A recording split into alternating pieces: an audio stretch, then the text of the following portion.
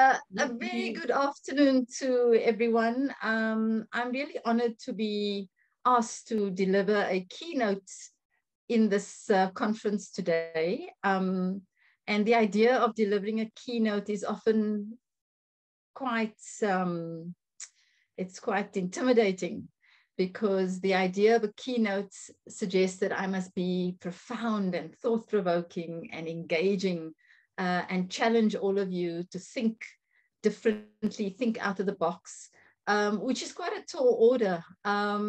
So I've just decided, well, look, it was Women's Month when I had to prepare, so I've got to rise to the occasion and pose some challenging ideas for all of us to think about in these extraordinary times. And so the title of my talk today is really about challenging imagination poverty. And the focus is really on what I think is important, is about making trauma-informed care, making that practical in a world that is constantly being referred to as a VUCA world, a volatile, uncertain, complex, and ambiguous world. And of course, in our context, it is also unequal and unjust. So calling it an UVUCA world is more appropriate. And a world that is also increasingly digital and digitized, that really defines the context that we're in. And so in starting, I think it would be important to recognize and acknowledge the extraordinary times that we're living in. One of the most used words, if I had to do a word cloud of all the words that I've been using over the last 2 years almost, heartfelt condolences would certainly stand out as the words that have been most used in the way we talk to each other these days. I want to acknowledge the estimated more than 2,000 teachers that have already died due to COVID-related complications. And we know that there are many more. There are many more who've become ill. And so we're encouraged by the fact that the vaccination rollout has been largely successful, and continue to encourage our teachers and our education officials to vaccinate in an attempt to try and also ensure that we can deliver and recover and rebuild our education system under these conditions. So heartfelt condolences to the families, friends, colleagues, comrades in the teaching profession. The teachers are our frontline workers, and I thought it is quite an important moment to pause and reflect and acknowledge those teachers who've passed on.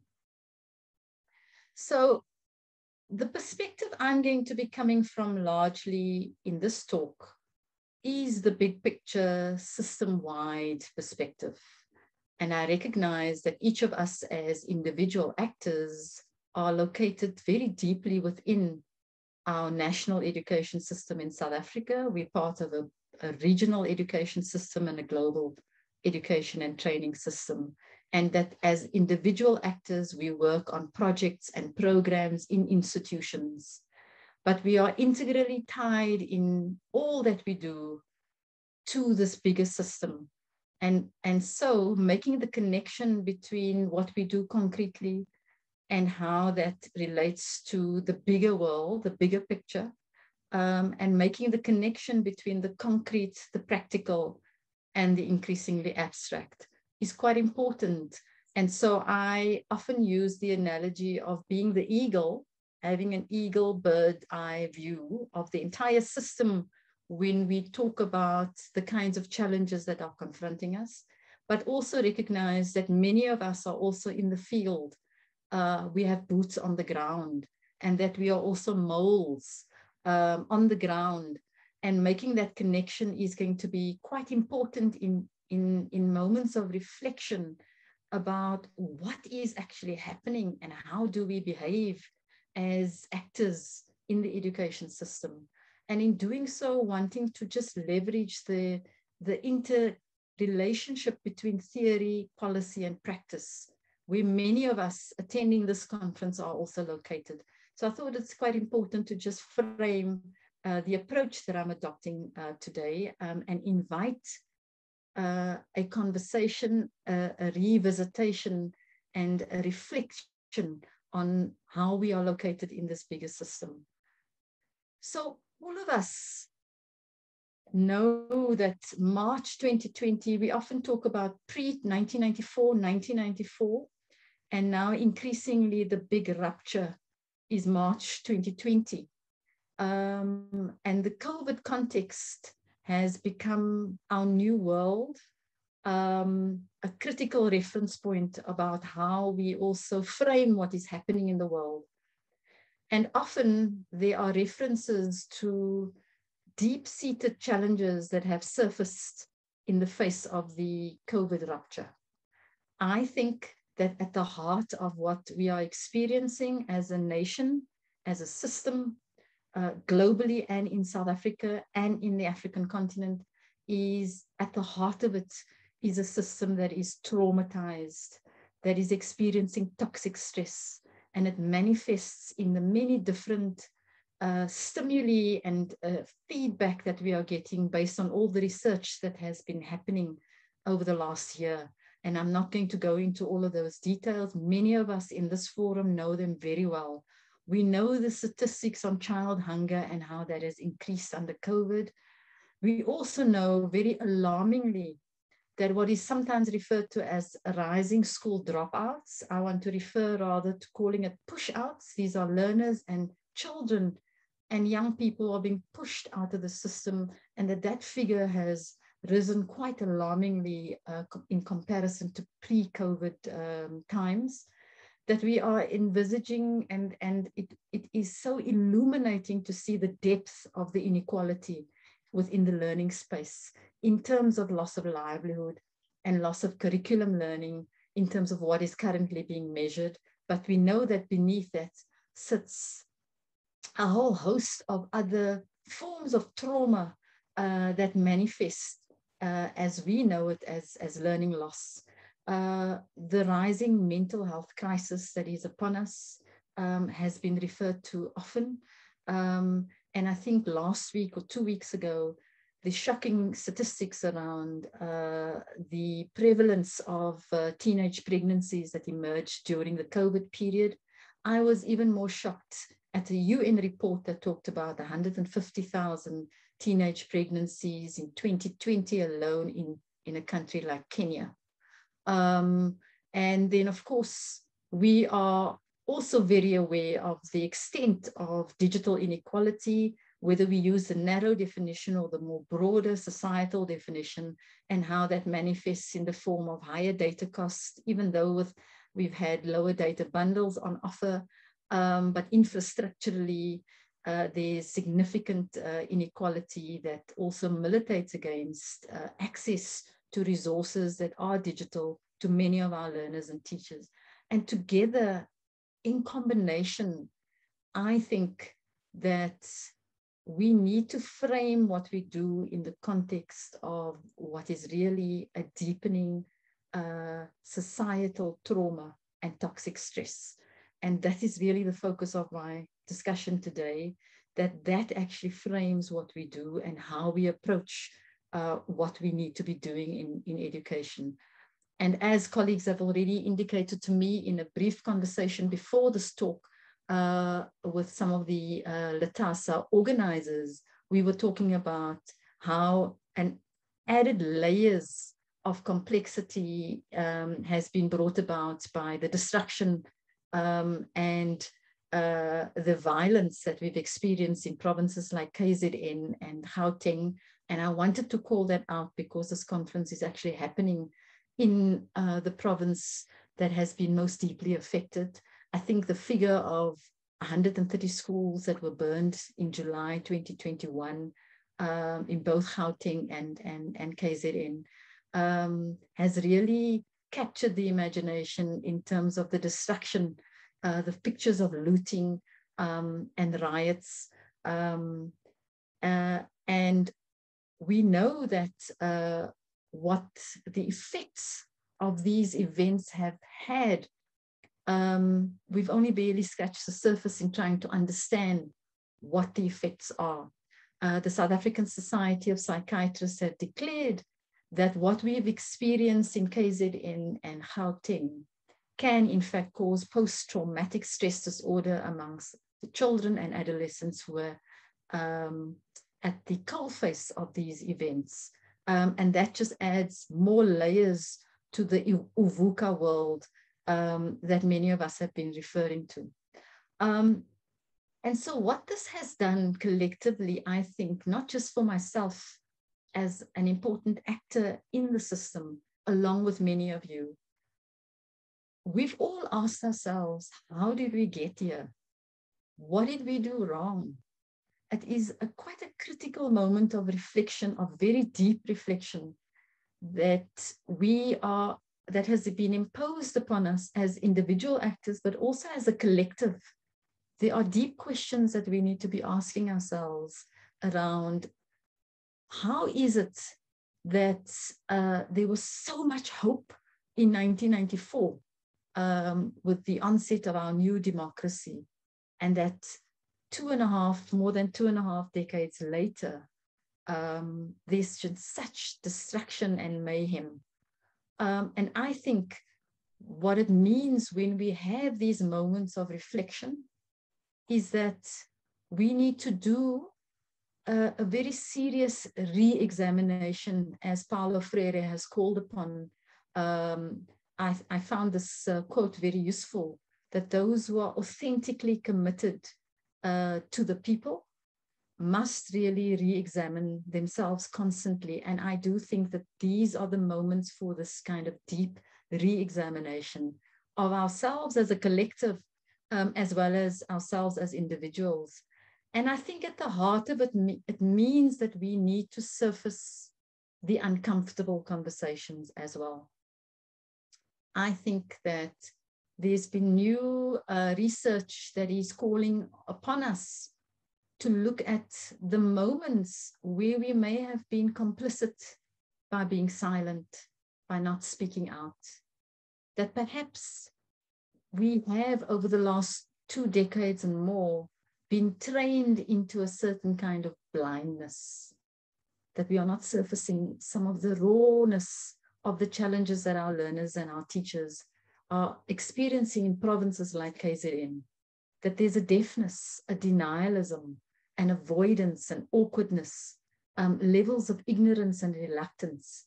Often this demands of us that we bring the elephant in the room. And I think I thought that this was also useful to, in addition to bringing the elephant in the room, it's also about bringing the human in the room with the elephant, in order to talk about where has our humanity gone, because at the heart of the trauma that we're experiencing is a profound dehumanization as well.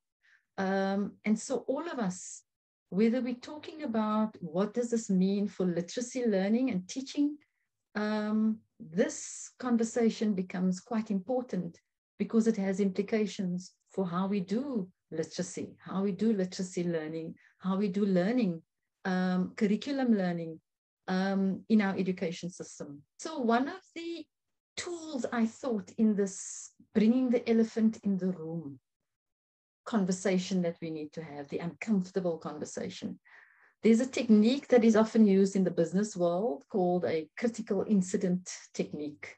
But it's also been used widely in people, in systems where people apply systems thinking. And it's critical, not in a negative sense, that we are trying to find fault, but critical in terms of transitioning from one moment to another in a meaningful way. And it is a technique that invites us to just pause and consider specific moments of reflection where something has struck us about how we acted, and that allows us the tools to ask certain questions about how we behaved. And I thought that it would be useful to just surface this technique because for me, it has helped my reflection process as well, in terms of where was I, what was I thinking, what did I do in terms of being potentially complicit, and where were the moments where I did shift the system towards something that makes our world more peaceful, more humane, more equal? What are those critical incidents? And in applying this technique, I thought I had two stories, but because of time, I'm only going to relate one of it. And the one story relates to what I call, I was part of a game with a number of my friends, and we were doing this 3-minute story, three-word stories. And my 3-word incident is called a capitulating moment. And the story goes like this, that I was asked to give insights and guidance on how do we roll out digital technologies to our schools, particularly our quintile 1, 2, and 3 schools in a South African context. And it dovetails with a similar conversation in Ethiopia and Rwanda, where I've also worked, where similar questions were posed to me. So the donor was interested in supporting a pilot study that would look at a few schools. And when choosing the schools, I recommended that in order for us to understand how these things work in terms of integrating technologies in learning and teaching, we've got to do this in the most under-resourced communities, because that will allow us to understand, given the large number of under-resourced schools in our country, it will allow us to understand how that could play out at scale. But then the moment came when we had to choose the schools, we realized a lot of the other stakeholders felt that we couldn't go to the schools where infrastructure was poor. We had to go to schools where there was basic electricity, there were buildings, there was running water. And right there, I agreed with them reluctantly that we should be choosing schools that have better infrastructure. But the reality for me was, the moment for me felt like I was capitulating, because we were then going to reinforce going to better equipped schools, better resource schools, and thereby again neglecting the schools that are under-resourced, especially in the context of engaging with digital inequality. And I define that for me as a capitulating moment. It's a moment where I capitulated, when actually I felt very strongly and very deeply that our emphasis has to be on the most under-resourced schools, where the infrastructural challenges are manifest, that those are the spaces where we need to be prioritizing. And it made me reflect on what it means to capitulate. That it does mean to surrender, to yield, to submit.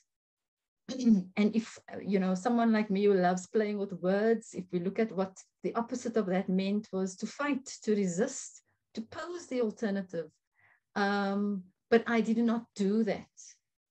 And, it made me realize, in applying the critical incident technique, I wrote out what happened, what was good or bad about that experience, what sense can I make of the situation, what else could I have said or done, and should that arise again, what would I do?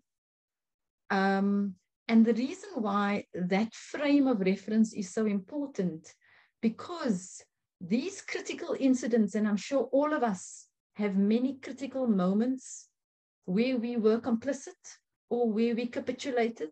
We also have moments where we shifted and moved the dial. And that these critical incidents collectively, they are micro enactments of a larger system of relations and interactions. And I think that for me, I know that there are many, many more moments of capitulation, of being complicit in potentially reinforcing inequality, than there are moments of shifting the dial towards a system that's more humane and more just and more equal. And so this is an invitation then for all of us to perhaps reflect on, where were those moments in our respective ecosystems? When did they arise? because I do think that in my own reflection of how did we get here, I think a bigger question also is how I and the ecosystems I've been in have been complicit in getting us to this place as well, is also a conversation that we need to have. And so questions around our noble emancipatory intent. All of us are inspired and motivated by either rights-based or social justice intent that informs what we do in the literacy space, in the education space, and that really drives many of us, it drives our passion. But at the same time, that dovetails also with certain practices that have become manifest and dominant in the way we do our educational practice, that it is very performative, often very technicist. There are very many territorializing behaviors. We work in silos. There are competitive practices. If we work with one donor, the donor doesn't want us to work with a competing donor. NGOs compete with one another. We compete for pots of money. And that has also become a dominant culture in the way we do our education practice. And it reinforces potentially the structures of invisibility and marginalization, exclusion, and vulnerability. And so this is an invitation for us to have that conversation, because I think that it is part of answering the question, how did we get here? And how have we been potentially complicit in getting us to this space? And I think this is the conversation that my invitation is that we need to be having amongst ourselves. Many have been referring to these moments as a reflection of a poverty of imagination, that because of the continuing prevalence of oppression, oppression is a word we often use in the 1980s, oppression and exploitation, the people who are oppressed and exploited and marginalized. So the continuing forms of oppression that we are experiencing still, and a deepening form of oppression, is a reflection of a collective failure of our imagination. And a number of people have referred to it as the poverty of our imagination. Achille Mbembe, in a recent talk, made reference to an African philosopher who hails from Cameroon, who's based at the University of Witwatersrand, referred to it as a poverty of imagination. And so again, with me playing with words, having this lack of an imagination that is informed by a world that is more humane, speaks to a sterility, a dullness, an uncreativeness, a lack of creativity, a flatness. I think that those are manifestations of this big concept, this abstract concept referred to as a poverty of imagination. And so the question then arises as to how can we individually in our ecosystems, in the projects and programs and institutions where we are located, how do we challenge this ingrained, almost systemic poverty of imagination that is manifest in the kinds of events that we have seen over the last almost 2 years, and particularly over the last few months in South Africa. And I was inspired by, because we're now looking at different kinds of frames and frameworks that could guide the way we work, because we cannot do business as usual. We need to find tools to engage with the discomfort, with the uncomfortable conversations. And I found that Sarah Molotani Henkemann, in her book that she published in 2018, which was entitled Disrupting Denial, she provided a framework that invites us to look at our context and reframe our context, to look at the conceptual underpinnings of our work, to revisit how all of us have actually been trained and the way we are thinking in our thinking frames, and the training that we have undergone perhaps since 94, and adopted a certain discourse and language that needs to be revisited, as well as our practice individually and collectively. And I thought that that framework is quite a useful thinking frame for us to consider when we have our moments of reflection, for which this talk is an invitation. Many of us know that, and we have read so many papers. Every time you go onto Google and you search for COVID and education, the word reimagination crops up.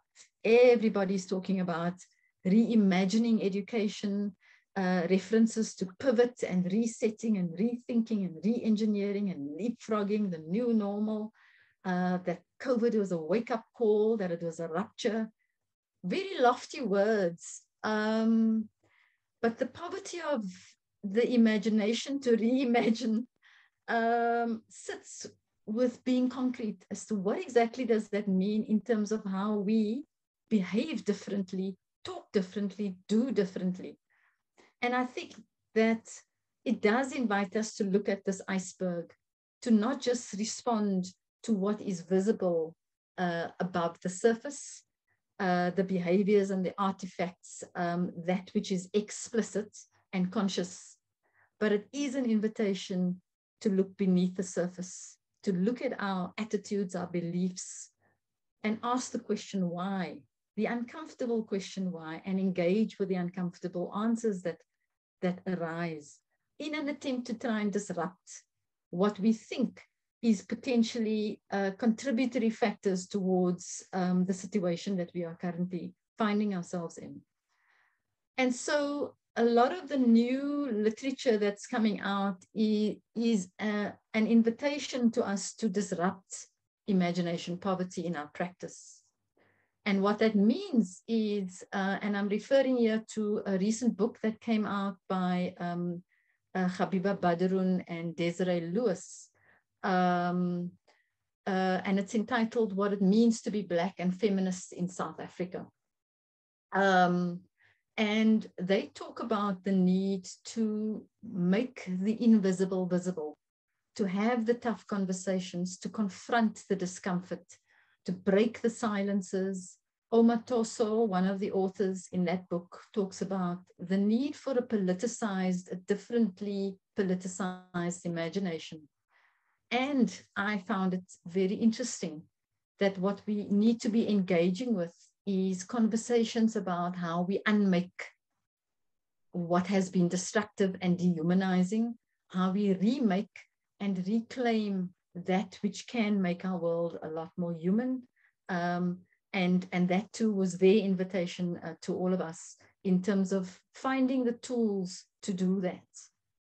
And I think that the literature, and I've raised this before in a previous talk about that what we need to center in our education work, in our literacy work, there are increasingly louder calls for us to center our work around a pedagogy of care. And it is about a philosophy that is based on a societal and individual and institutional commitment to centering care, and I would argue trauma-informed care, given the depth of the experience of trauma in our world, that needs to become far more central in the way we do literacy, in the way we do learning and design learning, the instructional design of our learning programs, and so on. The pedagogy of care is also, Joan Tronto, I found her definition as that which is a species activity that includes everything that we do to maintain, continue, and repair our world so that we may live in it as well as possible, including our bodies, ourselves, and our environment, all of which we seek to interweave in a complex life-sustaining web. And so I think that in addition to this broad framework around a pedagogy of care, we need to be centering a trauma-informed care and connection in our education practice. If we then look at, there's a lot of literature that's emerging now that is seriously looking at trauma and learning. I found some interesting papers, not in a South African context, and this is an invitation for all of us as well, is looking at trauma-informed literacy learning.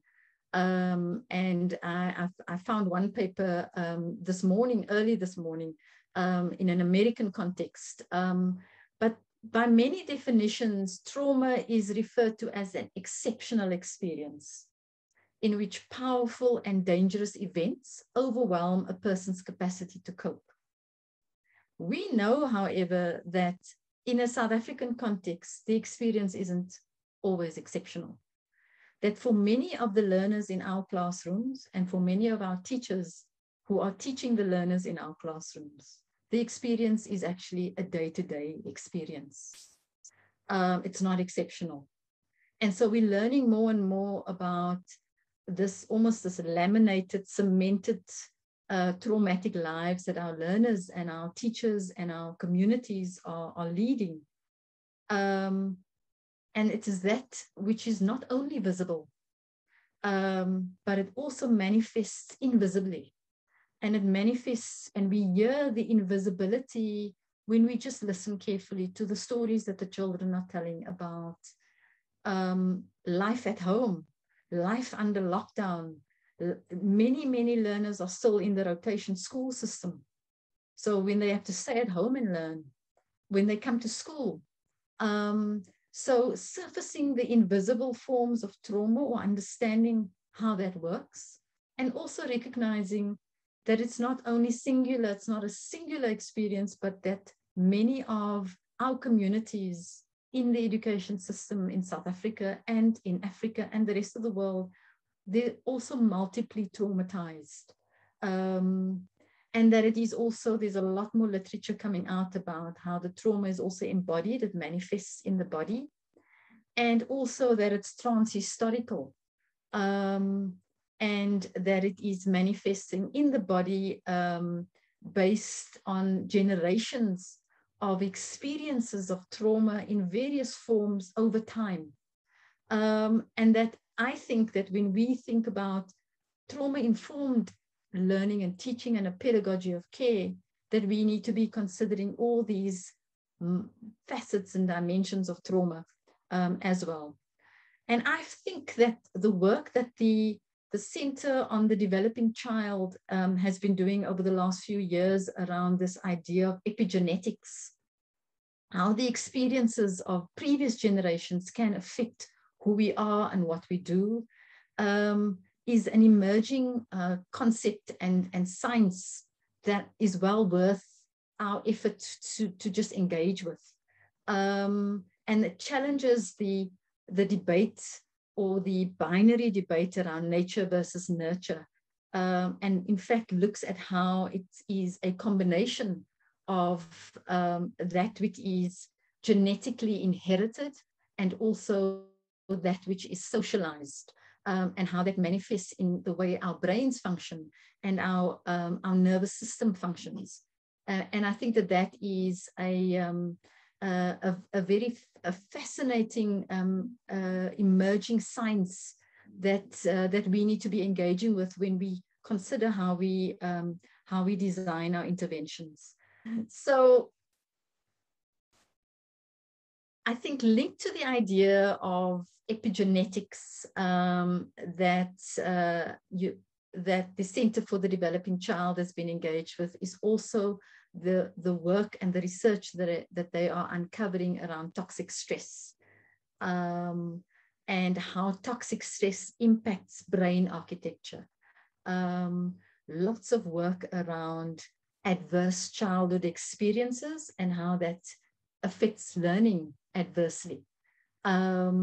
And the understanding of brain science and how the influence of toxic stress on how the brain functions is also a fascinating emerging field of knowledge that we need to be engaging with in order to reframe our interventions in this space. More recently, this notion of Maslow before Bloom has been the school slogan. We love slogans in South Africa, you know, we raise our slogans with our fists, but this is now a new Maslow before Bloom slogan that has also emerged, which is also raised in the context of that we cannot talk about learning, drawing on Bloom's taxonomy, the work of Benjamin Bloom, which many of us are familiar with. We cannot engage with learning and higher progressions of learning complexity without taking into account some of the basic fundamentals that is explained in Maslow's theory of hierarchy of needs, which speaks to the importance of ensuring that we create the most basic environments, we establish the most basic and respond to the most basic needs first in order to be able to allow an environment where learning can happen. So children need to feel safe. They need to feel sheltered. They need to eat before they can, in fact, engage with learning. And of course, in a digital world, people have also argued that basically a basic need is Wi-Fi and battery. And for those of us living in South Africa, we know that battery and access to electricity infrastructure is actually a basic need as well. But this slogan around Maslow before Bloom is gaining currency in the context also of surfacing the need for us to address the pedagogy of care, and centering that in the way we design our learning interventions. In fact, the National Department of Basic Education does have a framework around care and support for teaching and learning. And I think that we need to retrain ourselves in understanding how this integrated model of care and support is now increasingly becoming fundamental. And what I found useful about this framework is how it centers the child within the system of support around the child, in the family, in the school, in the community, the infrastructural needs that the child needs to be able to be cared for. And I think it's a model for a more humane education system if we look very carefully at the different appendages to the framework. So this is also how the issue around centering a trauma-informed practice has been raised in the national system by recognizing that we need to center CSTL in the work that we do as well. And so what I thought would be useful is a lot of these ideas are seemingly abstract. What does it look like in practice? And I thought I would just draw on very briefly 2 case studies. The one case study is an institution that is based in the Western Cape called the Chrysalis Academy. And their model of a holistic, healing-centered, trauma-informed approach to their education practice. And it's been spearheaded by the work of Dr. Lucille Meyer, who's currently also the CEO. She's a yoga practitioner.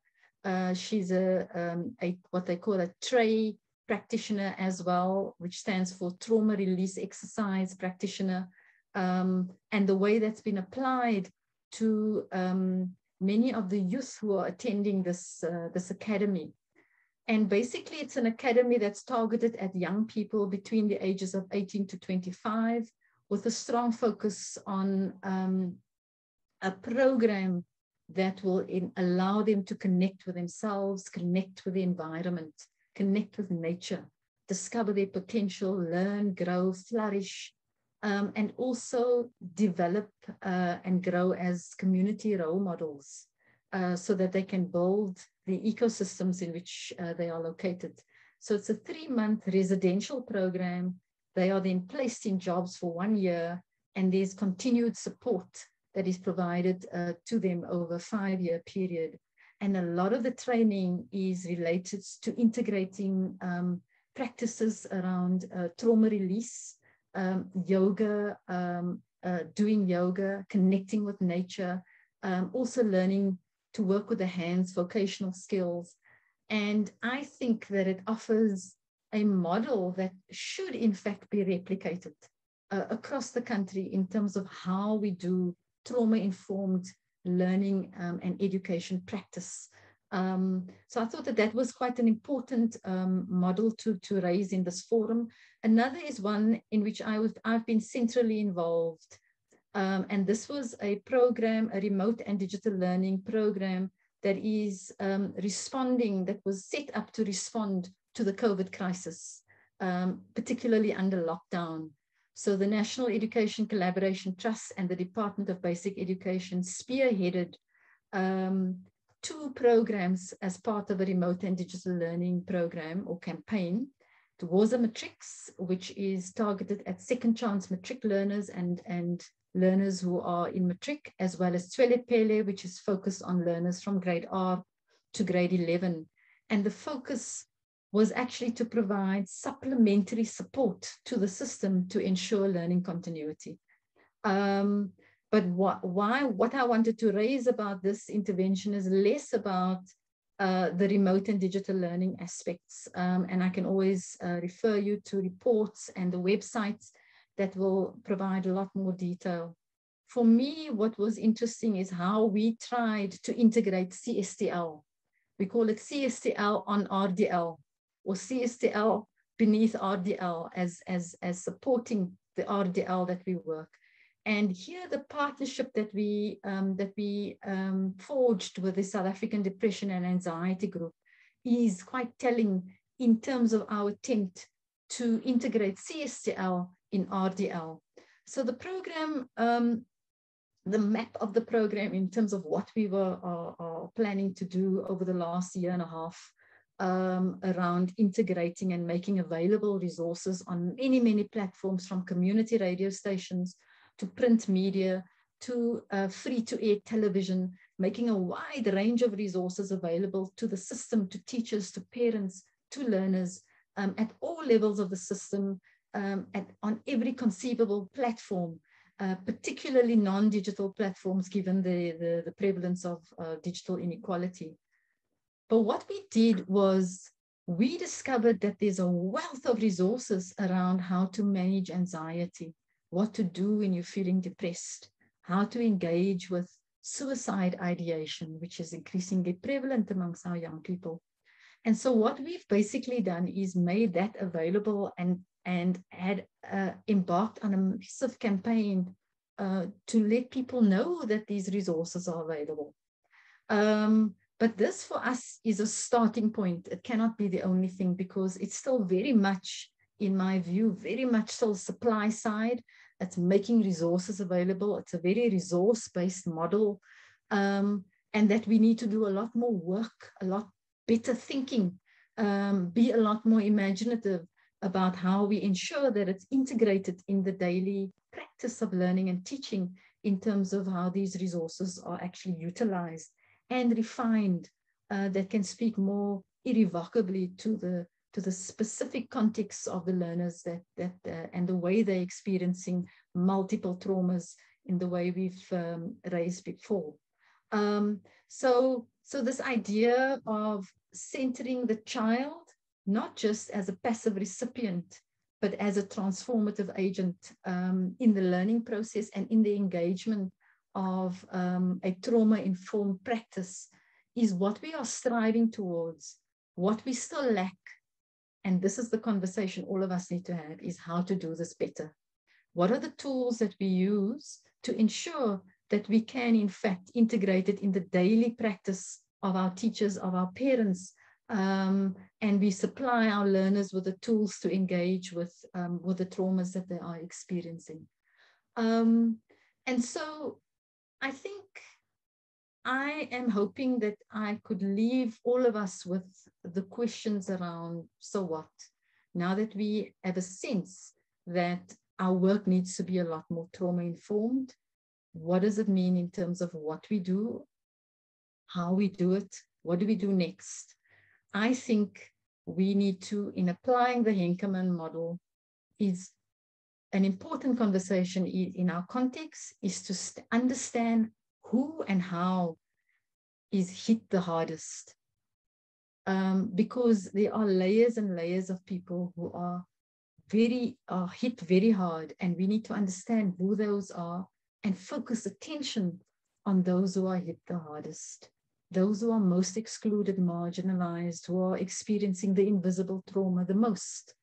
And we need to have conversations as to who those are and how do we work better to engage in those spaces, that we need to revisit our conceptual apparatus that informs the way we think, and expand that and challenge our collective imagination poverty, and in search of better tools that can make our world a lot more humane. We need to revisit the way all of us have been trained into this dominant discourse that is so performative, and look at how we retrain, remake, revisit ourselves as practitioners, as thinkers, as doers in the system, and then look at how we learn and unlearn and make and remake in our daily practice as well, in terms of how we integrate a trauma-informed care and support approach in the education practice that all of us are currently engaged in. And so I thought that the work of Brené Brown, where she talks about daring greatly, being a daring leader, that requires brave work, it requires tough conversations and whole hearts. It's in her book, Dare to Lead. I thought I'd leave all of us with some very interesting books that have emerged. Some of it have been republished. And we need to ask ourselves, what should we be reading? I think this is part of the reading list in terms of what all of us should be reading. And since this is about, this is a literacy conference, we should be talking about what we should be reading.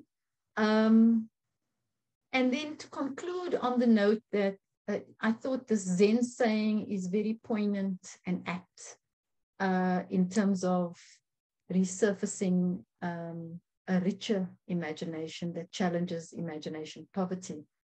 And it says that it is in the silence between the notes that make the music. It is the space between the bars that cages the tiger. We've been focusing mainly on the bars. The invitation of this talk is for us collectively to engage with the spaces between the bars, because therein lies the disruption and our need to engage with that which makes us all uncomfortable, and we need to surface that.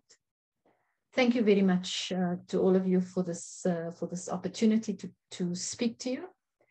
Thank you very much. Ngiyabonga. Dankie. Kia leboha. Okay, I think, and here I've also left some references to some of the work that I've been referring to as well. Thank you very much.